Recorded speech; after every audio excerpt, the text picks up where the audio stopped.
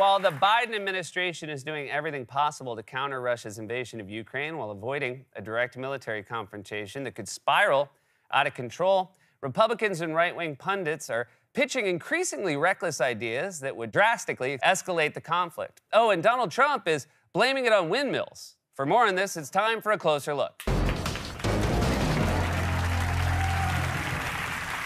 Russia's brutal and illegal invasion of Ukraine set off a dire humanitarian crisis and united virtually the entire world in opposition. Even fast food chains are pulling their business from Russia. Several more big-name companies announced they're ending at least part of their operations in Russia.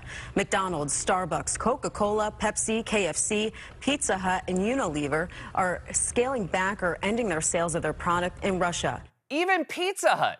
Putin tried to out-pizza the Hut, but he learned the hard way. In Russia, Hut out-pizzas you. And KFC, too. KFC, too, what a bummer for the Russian Colonel Sanders, or as he's known in Russia, Supreme General Dmitry Petrov of the Russian Imperial Chicken Guard. So Russia lost its Pizza Hut and KFCs, and as a form of further punishment, a Sbarro's in Red Square just opened. There are no good outcomes for anyone here, including Russia. The regime is under intense sanctions, or in the case of the Sbarro's, sabanctions, and facing nearly universal global condemnation. And on top of that, they're encountering brave resistance from the Ukrainian people and their president, Volodymyr Zelenskyy, who said in a new interview this week that this war can only end with dialogue. Can you make a compromise with Putin? Can you trust Putin? Trust? Oh, no, I trust only my family. How can you make a deal with somebody you don't trust, then? We have to. We have to, because to stop this war, how to stop this war? Only dialogue. What would be your message to President Vladimir Putin right now? Right now? Right now, stop the war, begin to speak. That's it. And what if he doesn't? I think he will. I think he will. I think he sees that we are strong. He will. That's really incredible. Even a guy who is being hunted by one of the world's most barbaric autocrats still believes in the power of dialogue. And let's not forget, this guy who is now courageously leading his people in defense of their homeland was once Ukraine's top comedian, which makes it even more incredible because the comedians I know do not believe in dialogue.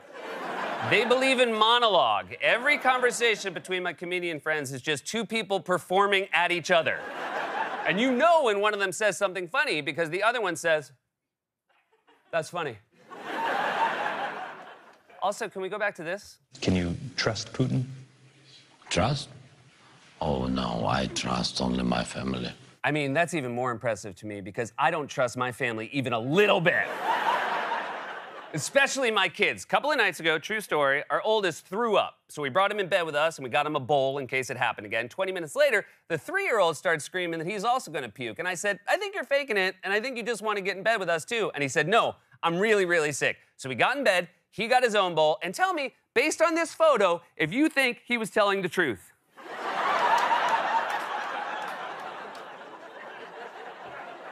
So while I know it can't be easy to talk to Putin, at least you don't have to negotiate with Axel at 3 a.m.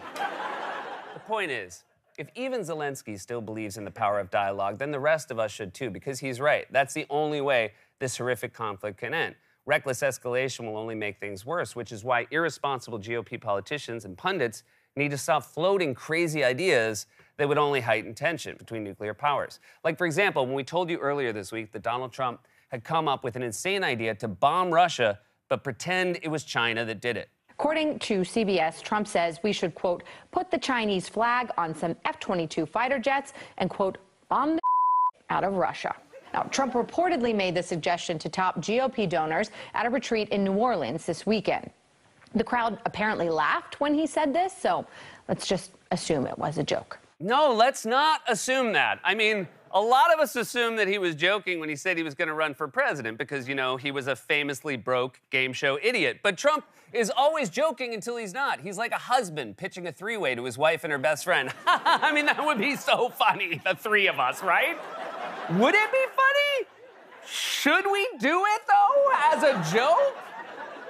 That's how Trump gauged his reaction, by pretending he's not serious. Remember when he was supposedly joking in 2016 that Russia should hack Hillary's emails, and then they actually did it? or when he looked one of his science advisors dead in the eye and suggested we should inject people with disinfectant to cure coronavirus, and then later claimed he was joking? If that was a joke, then why did her face look like that? She looks like she just heard they opened a Sbarro in D.C. That's what Trump does. He floats crazy and sees how far he can take it. If one idea gets rejected, he just tries another one. All right, how about this? Instead of putting the Chinese flag on the jets, we give him a fake nose and a mustache. Or we stack 3 jets on top of each other in a trench coat and pretend they're a businessman. Out-of-town businessman, it could work. Would that work? Let's remember, no one seriously thought Trump would stage a coup either, and then he ended up sicking an angry mob of insurrectionists and werewolves on the Capitol. Or how about Trump's obsession with windmills? You might think that's all a big joke too, but it's not. He's still obsessed with them. In fact, this week, Trump was asked about the Russian invasion and used it as a jumping off point to start ranting incoherently once again about how much he hates windmills. What do you see happening next then? Because it seems like the tensions are high.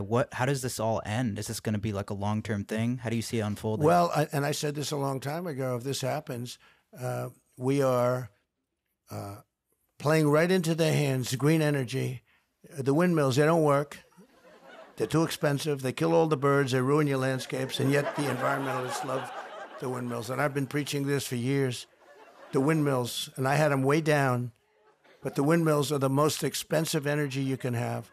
And they don't work. And by the way, they last a period of 10 years. And by the time they start rusting and rotting all over the place, nobody ever takes them down. They just go onto the next piece of prairie or land and destroy that. First of all, I feel like you should like windmills because you both just go in circles all the time and make a giant sucking sound. I mean, seriously, how does he get from Russia's invasion of Ukraine to windmills in one sentence? Trump's favorite game is 1 degree of windmills. Give me any topic and I'll tie it to windmills in one move. I don't know. Inflation. And with inflation, people are paying twice, maybe 3 times what they paid for a windmill last year. I'm really good at it. I'm really good at 1 degree of windmills. This is the leader of the Republican Party. He's their most likely nominee in 2024, and whether he runs or not, he still wields tremendous power over the party. Republicans are all desperate to lavish praise on him and do whatever he orders them to do, even his supposed critics, like his former Attorney General Bill Barr, who has a new sham book out supposedly criticizing Trump's behavior, and who said on Fox News this week, Trump is unhinged. What do you think was the most alarming or unsettling moment for you in the administration? It was certainly unsettling when I went in to talk to the president about the election, and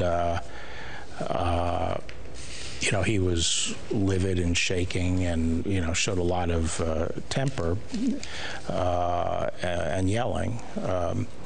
That was a little unsettling. But the other thing that was actually unsettling is later when I went in to actually give him my letter of resignation, he started talking about how he had actually won the election and how the machines were rigged and that he was actually going to be there for another term, and he was very confident of that. And I just felt this showed a detachment from reality that was stunning to me. That's what's in your book? You know he didn't just say that to you, right? He said it to all of us, all the time. Wait, are we all supposed to be writing books? Am I gonna walk into Barnes & Noble and see a tell-all from my neighbor Bob? And also, you were stunned. Really? That's the moment it finally sunk in for you that maybe this guy was a little off right at the end? You're like a person who stopped watching Game of Thrones because it was too violent in the second to last episode. I don't know, when the Hound was fighting the Mountain, I just thought, that's enough for me. But just to illustrate the point that Trump is still very much the leader of the GOP, even Barr, who is now trying to cash in with bull tell-all, said in an interview this week that despite Trump's supposedly stunning detachment from reality, he'd still vote for Trump over a Democrat in 2024. If he is the nominee and you have your choices, Donald Trump or whoever's running on the Democratic side, would you vote for him? Because I believe that the greatest threat to the country is the progressive agenda being pushed by the Democratic Party. It's inconceivable to me that I wouldn't vote for the Republican nominee. So even if he lied about the election and threatened democracy, as you write in your book, it's better than a Democrat. It's hard to project what the facts are going to turn out to be 3 years hence, but as of now, it's hard for me to conceive that I wouldn't vote for the Republican nominee. So then why should we care about anything you have to say? Trump's detached from reality, but you'd still support him for president? You're like a cop who gets a fax from the Zodiac Killer and says, this guy's a sicko, but he'd be a great math teacher. Interviewing this charlatan is such a waste of airtime. Don't help him plug his dumb book. There are any number of other books that deserve more attention. If I had a book, that'd be a better use of your time. Oh, wait, I do. I have a brand new children's book called I'm Not Scared, You're Scared. My son, Axel, said it was great, and it's not like he ever lies.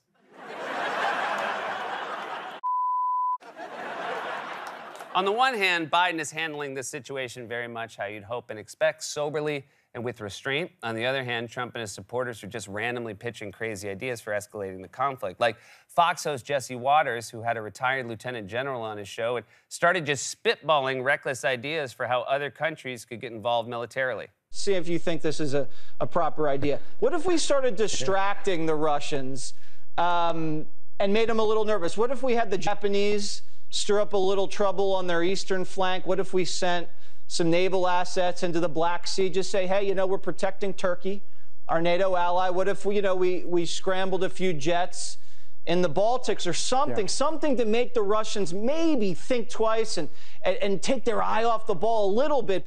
Do you think you're in a pitch meeting for the new Steven Seagal movie? Tell me what you have, Jesse. Eastern flank, scrambled jets, naval assets, stirred up trouble. That's very good, Jesse. The only problem is the budget for this film is only $45. In what possible world does anyone think the best path forward with Vladimir Putin is to just around with him? If you have a rabid raccoon in the corner of your garage, you call animal control, but I bet you could get someone on Fox News to say, no, what you want to do is set off a bunch of firecrackers to freak it out. And then when it's all confused, you run in dressed like a giant squirrel and say, come with me if you want to live. And then when it runs out, surprise, you got a second rabid raccoon you bought on the black market, and now they have to fight. Bang, boom, problem solved. Russia's invasion of Ukraine is an unfathomable tragedy that has resulted in a dire humanitarian crisis. And what we need to do right now to help the Ukrainian people is find a path forward toward dialogue and de-escalation to end the conflict as quickly as possible. What we don't need are reckless ideas that would escalate the conflict from people who have no idea what they're talking about, like former presidents whose brains are rusting and rotting. This has been a closer look. God's Love We Deliver cooks and brings over 2 million meals a year to men, women, and children living with HIV/AIDS, cancer, and other serious illnesses, and they need your help. Now more than ever, if you're watching this online, you can hit the donate button, stay safe, get vaccinated. We love you.